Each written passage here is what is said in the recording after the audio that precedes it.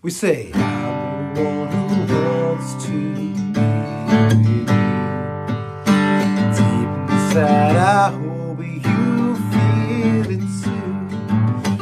Waiting on a line of green and blues, just to be the next to be with you. What's up, guys? Matt McCoy, country song teacher, tongue twister. Welcome to another He Played What Wednesday, where we take a little break from the country jams. I've been doing a lot of non-countries this week.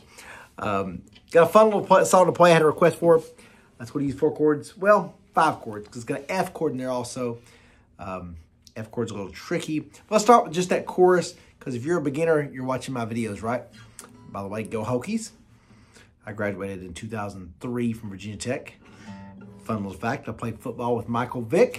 He was my training partner, and I was way stronger than him. He was faster, but I was stronger. So it's a fun little fact. I did, many of y'all don't know, I did powerlifting competitions. I got 2 Virginia State records when I was 14 years old.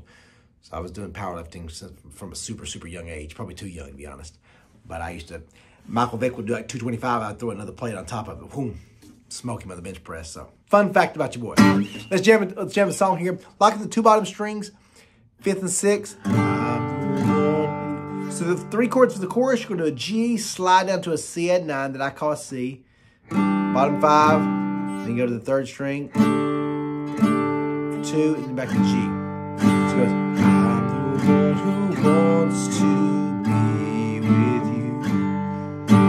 Deep inside, I hope you feel it too. Waiting on a line of green and blues, just to be the next to be.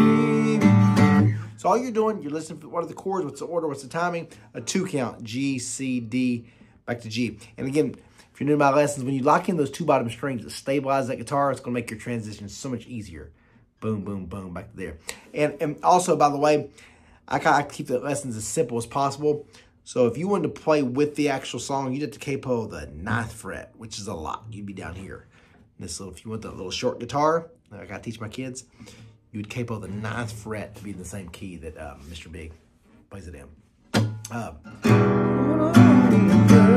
So let's go. There's your chorus. Your 4th chord of the 4 big chords. Keep the bottom 2 locked. You can use 2 fingers, but I use 1 pressed right between the 5th and 4th. Strum all 6. Hold on, little girl. Show me what he's done to you. So I did E minor for 2. G for 2. Then down for C, then back to G. You can see why I teach C this way, guys, especially for a beginner.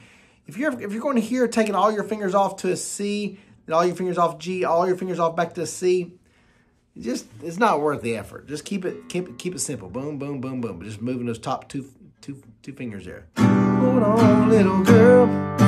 Show me what he's done to you. Stand up, little girl. A broken heart can't be that bad. It's through. So then you go C, G. Faith twisted both of you. Then that F chord again. Press the 2 bottom strings with 1 finger, then 3, 5, 4. Come on, baby, come on over. Let me be the, then D. Want to show you, so 3rd, show you.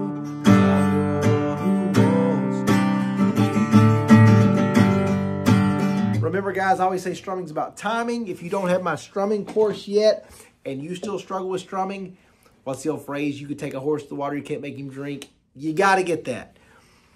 I'm super, super proud of that course. It's called the Ultimate Strumming Course. Thousands of y'all bought it, so thank you so much.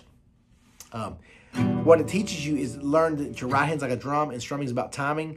So once you get the down, down, down, down, and you start getting it down,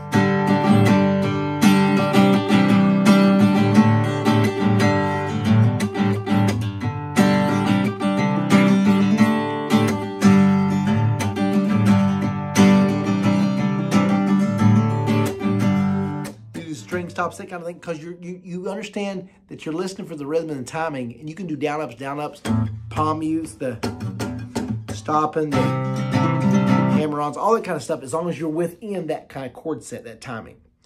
So you understand what's the chords, what's the timing of the chords, and then you can do what you want. And I'll talk about that in the length, so go scoop that up. But again, keep it. If you're a beginner, I still say just do down strums and you're listening for that timing to really get it down. Hold on, little girl, show me what he's done to you. Stand up, little girl, a broken heart can't be that bad. It's true, faith twists the both of you.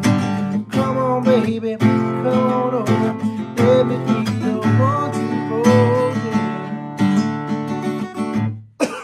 And then you go, I'm the one who wants to be. If you want to go straight and play, I talk about the Matt McCoy track chords where you do like this. Just sliding up and down those two middle strings. That's E, C sharp minor, B, A.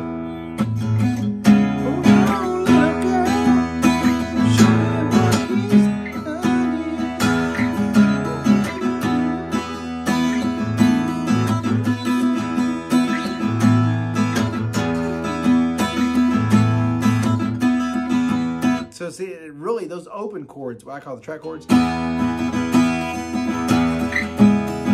really rings out that sound, makes the guitar sound really rich and full. So if you want to work on those, you can do what's called transpose. So instead of the E minor, it'd be a C sharp minor. Instead of a G, it'd be an E. Instead of a C, it'd be an A.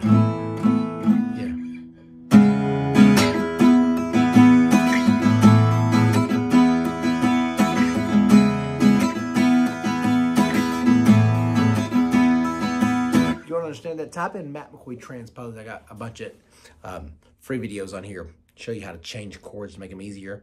But y'all know I like to keep it with those simple chords, the G, C minor, D, that kind of thing. So hope it helps you guys. Hope it's been a blessing. Please be sure to check out my website, CountrySongTeacher.com. All one word, CountrySongTeacher.com, and I hope it can be a blessing to you. Like I said, I've got strumming courses, guitar courses, 4-chord songbooks, all kinds of fun stuff. So go check those out. I love you. More importantly, God loves you. Let's go.